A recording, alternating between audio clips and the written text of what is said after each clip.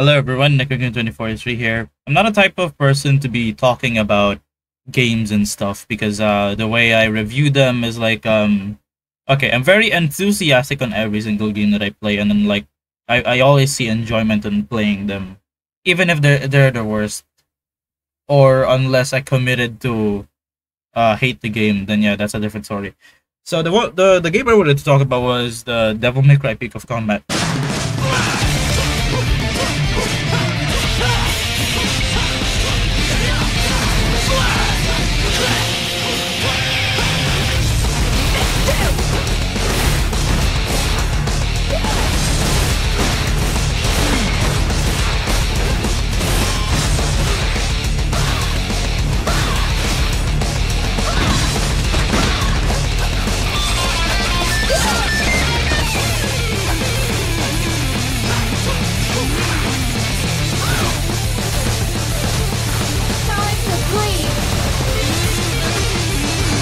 You're going down. Pathetic.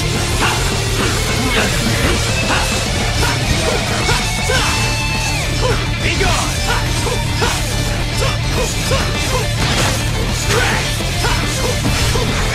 Hell yeah! Blast! Crazy! Be gone. Crack!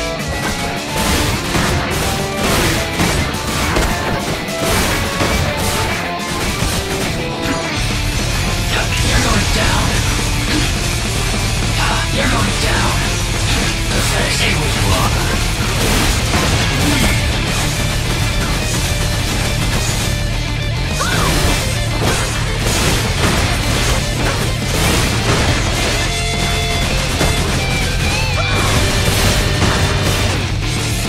Time to bleed. As you can see from the first few clips, yeah, that is just me comboing around.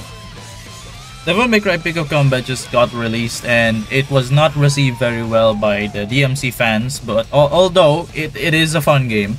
There a couple of people already made videos about like criticizing the game and saying what is bad and what is okay about the game, and like I agree to some of them, but I disagree to plenty of things because people always portray gacha equals bad. So for this one, I wanted to talk about the good side of the game, I guess. I mean, like some people actually said some good side of the game, like who was that again? Nilo Angelo, who made a video about the game, and then like the game is not for everyone, and that is actually that is actually a nice nice perspective into it.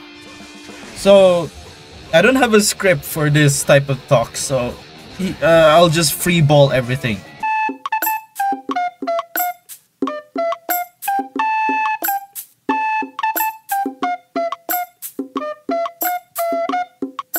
Starting off with the story of Devil May Cry Peak of Combat. Yeah, don't pay much attention to the story. It's not the greatest, but it just exists. It just exists there for like have you guys watched like some certain like movie, for example, and then all of a sudden you see it suddenly had like a TV series or something? Yeah, you should treat it like that. It's something like that. Like this entire story, the story of the game is not exactly fitting with how the entire story of Devil May Cry goes. Like it was said to be like an aftermath of DMC3, but for some reason Virgil still exists within this world when he's supposed to be in hell fighting Mundus and eventually turning it to stone, and then which leads to DMC1. So don't pay much attention to the story unless you want to like peer into it a bit. It's fine if you enjoy it or so. For me at least, I don't see it that interesting, and I see it just like a regular episode of like let's say something similar to Half-Life Blue Shift. Okay, no, that is a really bad comparison. Next up is the combat. Well, for me at least, I really am having fun regardless of what combat we actually get.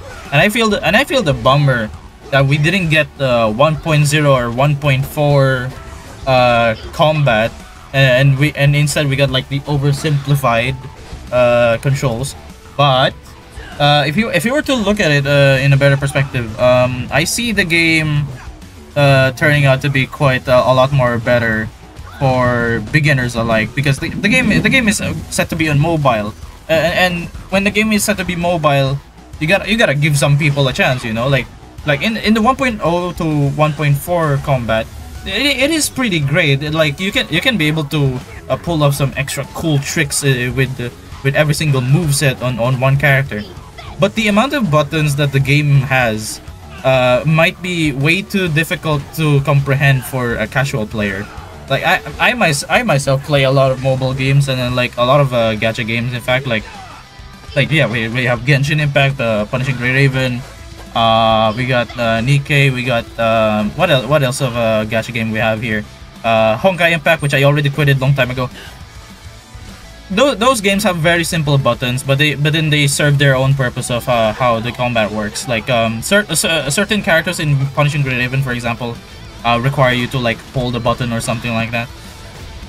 Though I'm already satisfied on the combat we get in the release, because it's already enough. I don't need to be like overly hardcoring myself into the game, but now I'm hardcoring myself because of the simple controls. Like, so for the combat, you still have your usual attack button, you have your dash button, jump button, special button, and ultimate button. Well, every single one of them, they function just basic as they are. But if you were to look into the movesets of each character, they serve really. They show really something really flashy, because the game is more over mechanically flashy, except sometimes it doesn't work properly. Well, there's nothing much I can do about that. They simply need to fix that, and then I'll be happy on my merry way.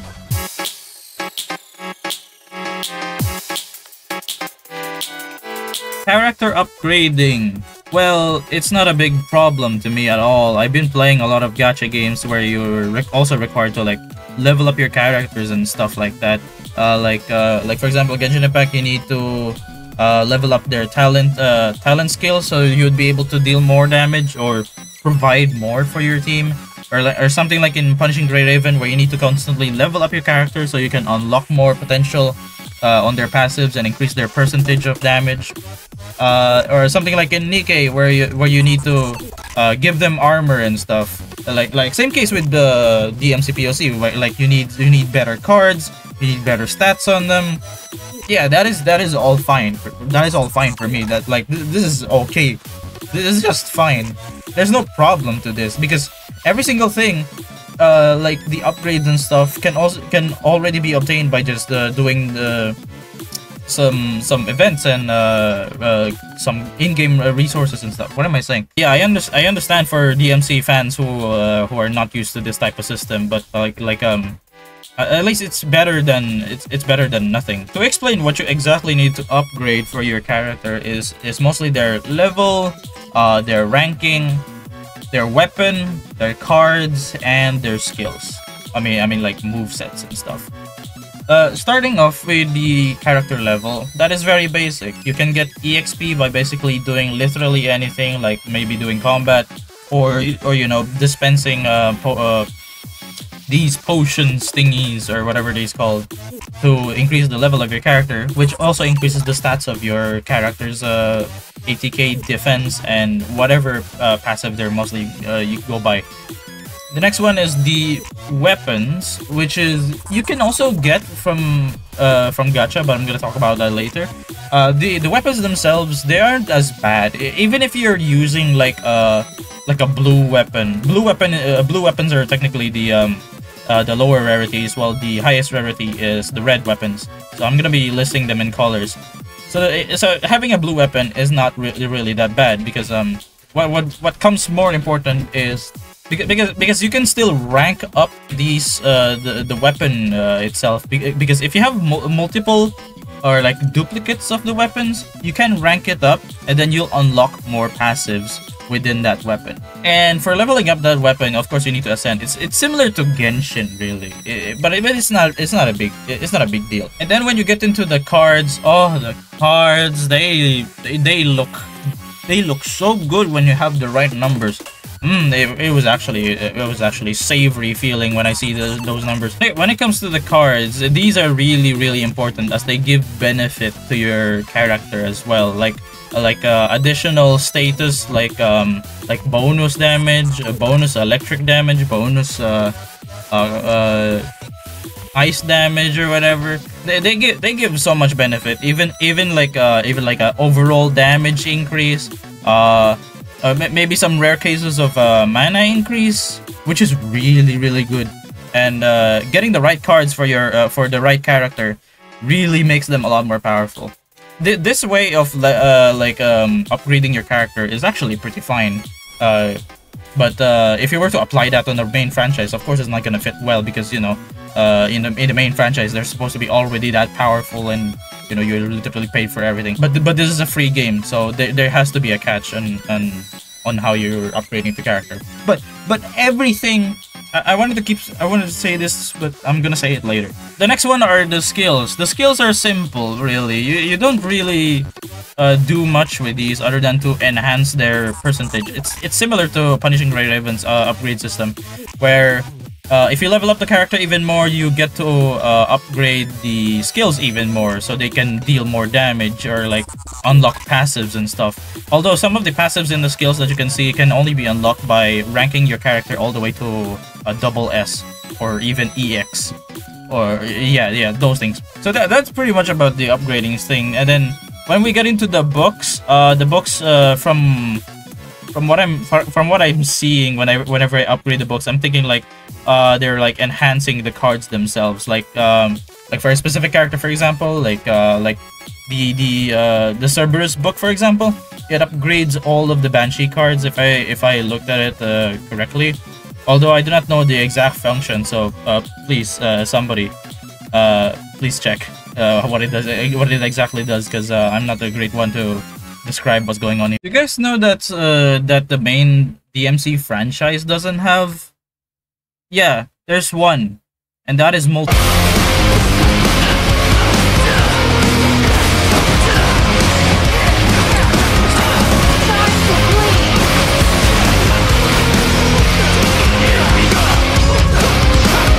Multiplayer has been one of the most requested things, or at least for us, it's like one of the most requested things to exist in a Devil May Cry game. Like, it would be cool if we get to play co-op together, like maybe in the campaign, or maybe just the Bloody Palace alone. I mean DMC 3 on the Nintendo Switch literally got Style Switcher and two-player co-op in Bloody Palace. But that's not enough, really, because we would like to experience it in other franchises, in other games as well, like DMC 4 and DMC 5. Like DMC 4 is such a, it has some, like, how many characters? Like, it has 5 characters. Like, why can't we have that? Like, imagine 4 people fighting in Bloody Palace with that thing. Like, come on, that would be so cool. So that is what DMC PoC has. It has multiplayer. It has co-op and PvP. Although in co-op there's two modes of the co-op. The first one is a standard co-op. In the standard co-op, three of you basically fight a boss, and then that's just about it. It's a standard co-op. The second co-op is named Challenge Co-op, but in reality it's a fucking raid. The raid co-op is actually pretty cool in my book, because it instead of 3 players, it requires 4 players, and we are actually trying to progress through like a multitude of bosses that are really strong. Like, the difficulty that I'm playing on the screen, that is definitely lagging right now because my recorder is being a piece of shit. This entire thing, the difficulty is only Demon Hunter, and we're actually struggling. And you know what? I'm actually having fun playing the raid co-op, because it's interesting. It's something that a DMC franchise doesn't have. And then for the PvP, yes, there's some problems with PvP, like some balance issues here and there. But although everything is tangible, everything is fine, I can still manage to beat the crap out of my enemy.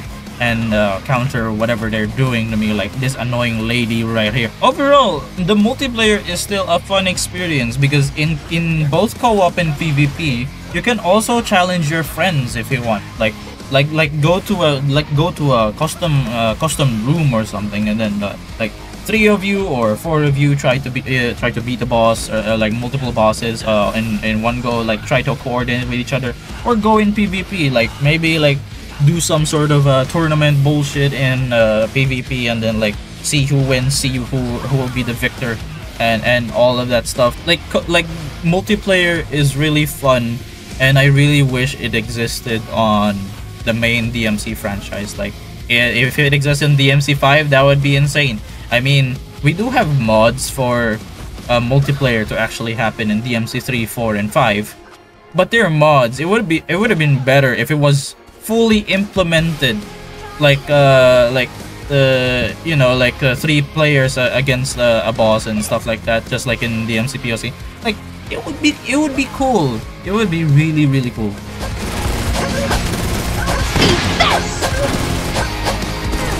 Just try to escape.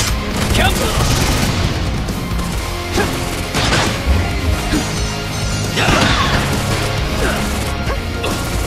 Take this. You're going down! You're going down! Say what you are!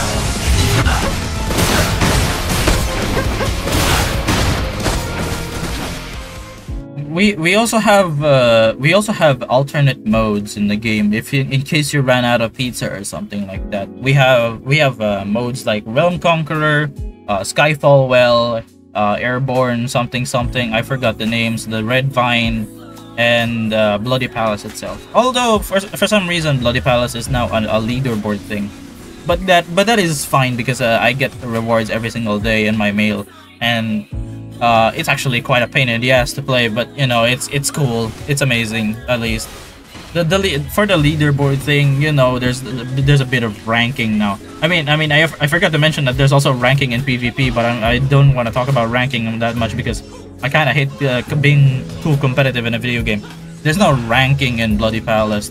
Also in Realm Conqueror. Realm Conqueror is feels like that is the actual Bloody Palace of the game, because you go through floors and floors, and then like your character needs to get stronger and stronger as you progress through that one, and then like the enemy count gets steeper and steeper. Like there's way too many enemies. You need to deal with them over time, and then in Realm Conqueror, however, you're stuck with using the same element as it is recommended. Like the first one right now was physical, and as you can see, I'm playing a roster of physical characters like Devil Hunter Dante, Swift Arsenal Lady, and Devil Crusher Virgil. So it's still fun as it is. Like you could see here, it's a bit laggy probably because of my fucking recording, but it's really fun to swerve with the new mechanics, like the elements and stuff like that, and then the roll system. Wait, mentioning roll.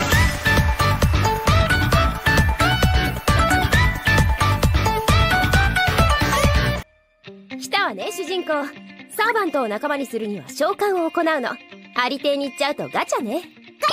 やっぱりガチャあるんですね。ええ、召喚にはフレンドポイント召喚と聖書石召喚があって。ガチャ！ガチャ！またガチャが回せる！やった回せるのガチャ！ガチャ！やった回せる！やっほー！ガチャ！ガチャ！宇宙でガチャ！いっぱい回すの！ここへ来る前に一体何が。 Gacha, gacha, gacha. That is one of the things that many people despise. Every time they hear gacha, they think the game is gonna be super bad. Every time, actually, from what I'm seeing, every time somebody like heard the word gacha, they think like, oh, I need to spend all my money in this game just to get a character. And even somebody said out there that all the characters are locked behind the paywall.